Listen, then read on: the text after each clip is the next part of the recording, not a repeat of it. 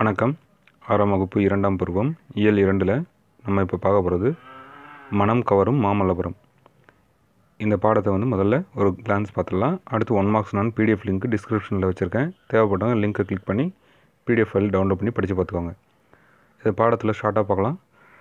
ஒரு பொண்ணு ஒரு கடற்கரை ஓரமாக நின்றுட்டுருக்கும். கண்ணை முழிச்சு பார்க்கும்போது எங்கேயோ ஒரு இடத்துல நின்றுட்டுருக்கும். அந்த இடத்துல என்ன இருக்குதுன்னு பார்த்து கண்ணை நல்லா திறந்து பார்க்கும்போது நிறைய சிற்பங்கள் இருக்கும். அந்த டைமில் அந்த இடத்துல என்னடா இதுன்னு சொல்லி யோசிச்சு பார்த்துன்னு போது பக்கத்தில் ஒருத்தர் வருவார். அதாவது தூரத்தில் ஒருத்தர் குதிரையில் வருவார். பக்கத்து ராஜா மாதிரி இருக்கும். சரி பக்கத்தில் வரட்டும் பார்த்துக்கலாம் அப்படின்னு சொல்லிட்டு வெயிட் பண்ணிகிட்ருக்கோம் அந்த பொண்ணு. அவங்க வருவாங்க. அவர் வந்த பின்னாடி, ஐயா வணக்கம், நீங்கள் பார்க்குறதுக்கு ராஜா மாதிரி இருக்கிறீங்களே, யாருன்னு நான் தெரிஞ்சுக்கலாம் அப்படின்னாக்க அவர் சொல்லுவார், நான் பல்லவ அரசன், என்னோடய பேர் நரசிம்மவர்மன், நான் மற்போரில் சிறந்ததுனால என்ன மாமல்லன் அப்படின்ற பெயரும் சொல்லுவாங்க அப்படின்னு சொல்லிட்டு சொல்லுவார். அப்படின்னா உன் பேர் என்னம்மா அப்படின்னு கேட்பாங்க. என்னோடய பேர் மதிக்கயல். அதாவது மதிக்கயல் அப்படின்னா உனக்கு 2 பேர் அப்படின்னாக்கா, இல்லைங்க, என்னோடய அம்மா பேர் மங்கை, எங்கள் அப்பா பேர் திருநாவுக்கரசு, அந்த 2த்தையும் எனக்கு இனிஷியலாக வச்சுருக்காங்க. அதுதான் தி கயல், என்னோடய பேர் கயல் அப்படின்னு சொல்லிட்டு சொல்லும். அப்படியா, இங்கே என்னம்மா பார்த்துட்ருக்கு அப்படின்னு கேட்கும்போது, இந்த கோவிலாக தேரான்னு தெரில, இது ரொம்ப அழகாக இருக்குது அப்படின்னு கேட்கும். இது கோவில் தான், இது தேர் வடிவத்தில் இருக்குது, இது ஒரே பாறையில் செதுக்கி செய்யப்பட்ட கோவில் அப்படின்னு சொல்லுவார். அதனால் இது என்ன ரத கோவில் அப்படின்னு சொல்லுவாங்க. அப்படின்னா சுற்றி பார்க்கும்போது ஒரு 5 தேர் இருக்கும். இது 5 ரதமாக இருக்குது, என்னங்க அப்படின்னு சொல்லி கேட்கும்போது, இதுதான் 5 ரதம் இருக்கிறதுனால இந்த இடத்துக்கு பஞ்ச பாண்டவர் ரதம், பஞ்சனா 5ன்னு அர்த்தம், பஞ்ச பாண்டவர் ரதம் அப்படின்னு சொல்லிட்டு மாமல்லர் சொல்கிறாரு. ரொம்ப ஆச்சரியமாக இருக்குது. நீங்கள் ரொம்ப நாள் முன்னாடி வாழ்ந்தவங்க இல்லையா அப்படின்னு சொல்லி கேட்கும். ஆமாம், நான் 7ஆம் நூற்றாண்டை சேர்ந்தவன் அப்படின்னு சொல்லிட்டு நரசிம்மவர்மன் சொல்வார். இதுக்கு கற்கள்லாம் எங்கேருந்து கொண்டு வந்தீங்கன்னு கேட்கும்போது, இந்த கற்கள் எல்லாம் எங்கேருந்து கொண்டு வரல, இங்கே நான் கடற்கரையிலே இருந்தது தான் இந்த கற்கள் எல்லாம் அப்படின்னு சொல்லிட்டு சொல்லுவார். மாமல்லபுரத்தில் பார்க்க வேண்டிய இடங்கள்லாம் எது எது அப்படின்னு சொல்லிட்டு கேட்டாக்க, அர்ஜுனன் தபசு, கடற்கரை கோவில், பஞ்சபாண்டவர் ரதம், ஒற்றைக்கல் யானை, குகை கோவில், புலிகுகை, திருக்கடல் மல்லை, கிருஷ்ணரின் வெண்ணெய் பந்து, கலங்கரை விளக்கம், இந்த இடம் எல்லாமே நீங்கள் பார்க்கக்கூடிய இடம் தான் அப்படின்னு சொல்லிட்டு சொல்லியிருப்பார்.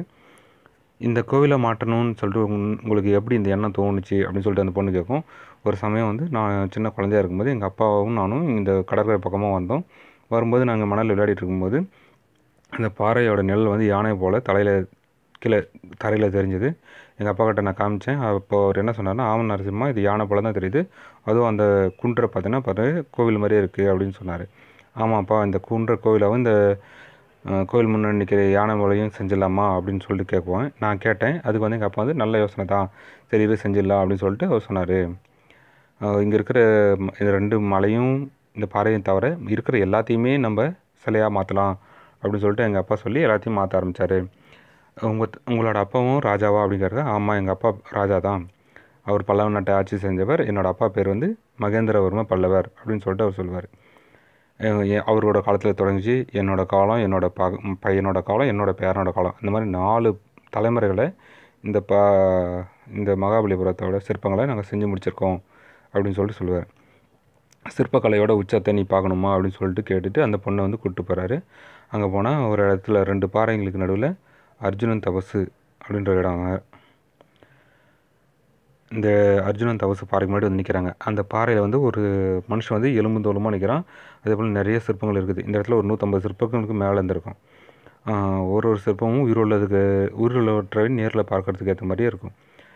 இந்த சிற்பங்களுக்கு என்ன வகைனா, அர்ஜுனன் தபசு பாறையில் உள்ள சிற்பங்கள் என்ன வகையை சேர்ந்ததுன்னா புடைப்பு சிற்பங்கள் என்று பெயர்.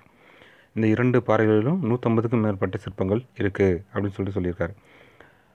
ஒருத்தர் கண்ணு மூடி, ஒருத்தர் அங்கே அந்த சிற்பத்தில் ஒருத்தர் கண்ணு மூடி தியானம் செஞ்சு 2 கையிலும் மேலே தூக்கி சாமி கும்பிட்ற மாதிரி இருக்கும். அந்த இதில் அவரோட எலும்புலாம் அப்படியே வெளியில் தெரிகிற மாதிரியும், அதாவது எலும்பு தோலுமாக இருக்கிறாரு.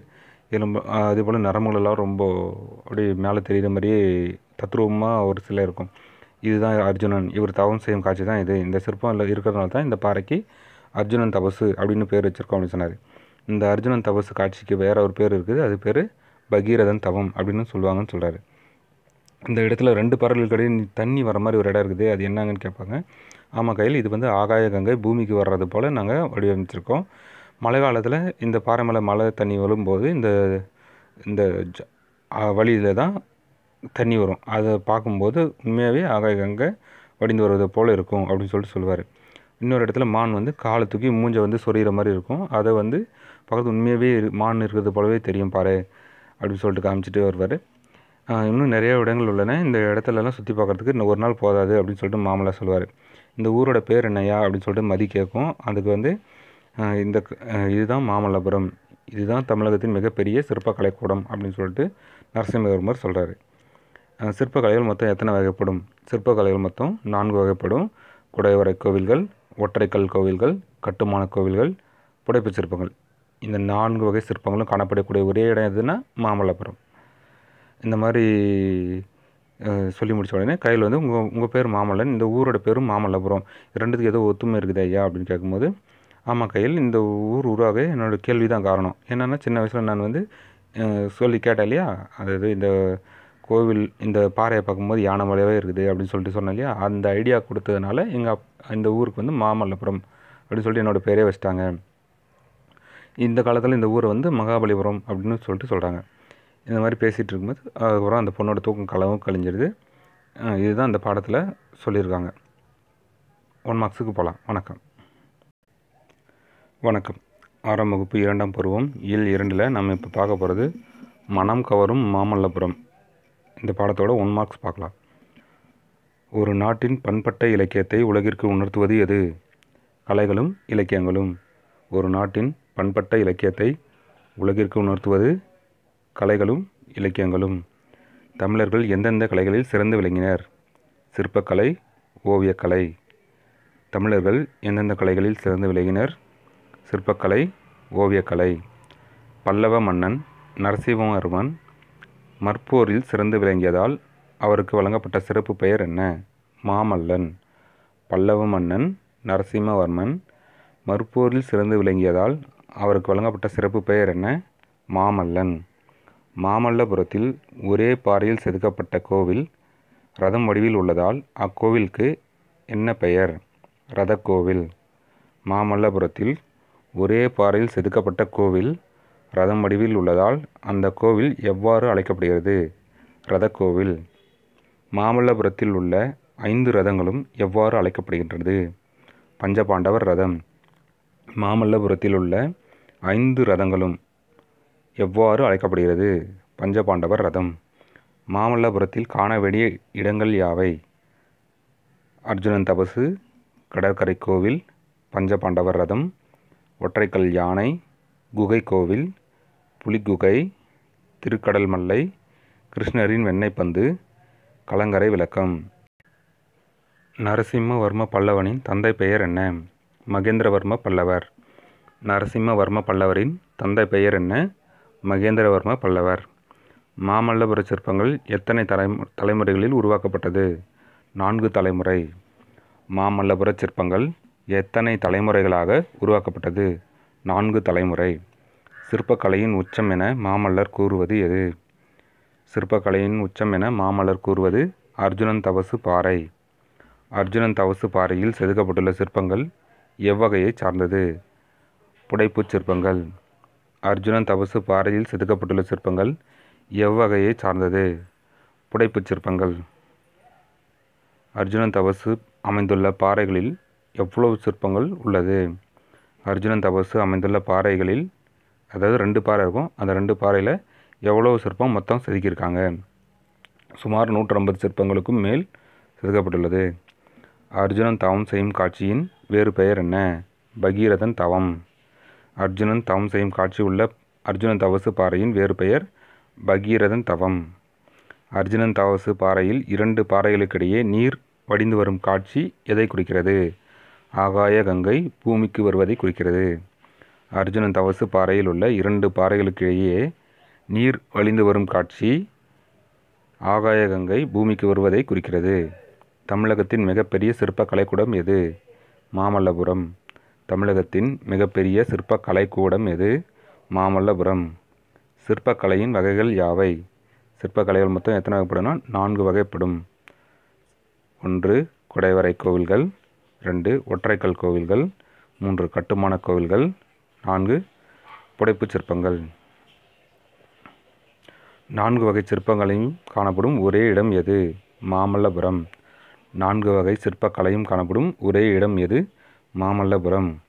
மாமல்லபுரம் உருவாக காரணமாக இருந்தது எது? நரசிம்மவர்மரின் கேள்வி. அதாவது அவர் ஒரு பாறை நிழலை பார்த்து யானை போல் இருக்குன்னு சொல்லுவார், ஐடியா கொடுப்பாரு.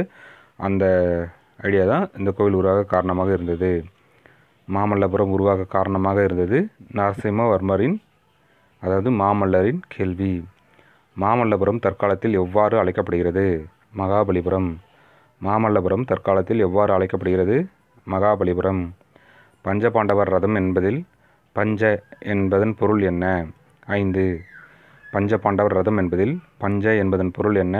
5. மகாபலிபுர சிற்பங்கள் யார் காலத்தை சார்ந்தது? பல்லவர் காலம். மகாபலிபுர சிற்பங்கள் பல்லவர் காலத்தை சார்ந்தது. ஒரே பாறையில் செதுக்கப்பட்ட கோவில் எது? ரதக்கோவில்.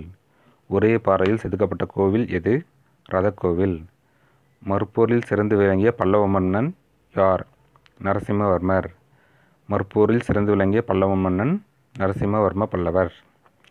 மாமல்லன் நரசிம்மவர்ம பல்லவன் எந்த நூற்றாண்டைச் சார்ந்தவர்? 7ஆம் நூற்றாண்டைச் சார்ந்தவர். மாமல்லன் நரசிம்மவர்ம பல்லவர் எந்த நூற்றாண்டைச் சார்ந்தவர்? 7ஆம் நூற்றாண்டைச் சார்ந்தவர். அர்ஜுனன் தவசு பாறைகளுக்கிடையில் நீர் பாய்ந்து வருவது எதற்கு உவமையாக காட்டப்பட்டுள்ளது? கங்கை ஓடி வருவதற்கு. அர்ஜுனன் தவசு பாறைகளுக்கிடையில் நீர் பாய்ந்து வருவது கங்கை ஓடி வருவதற்கு உவமையாக காட்டப்பட்டுள்ளது. வியப்பாக உள்ளதே, நீங்கள் நீண்ட காலத்திற்கு முன்பு வாழ்ந்தவர் அல்லவா அப்படின்னு கேட்டது யாருன்னு பார்த்தீங்கன்னா, கயல் மாமல்லர்கிட்ட கேட்டிருப்பாங்க. வியப்பாக உள்ளதே, நீங்கள் நீண்ட காலத்துக்கு முன்பு வாழ்ந்தவர் அல்லவா, இது யார் கூற்று அப்படின்னு கேட்டால் கயல் மாமல்லரிடம், அதாவது நரசிம்மவர்ம பல்லரிடம் கூறியது. இதோட 1 மார்க்ஸ் முடியுது. நன்றி, வணக்கம்.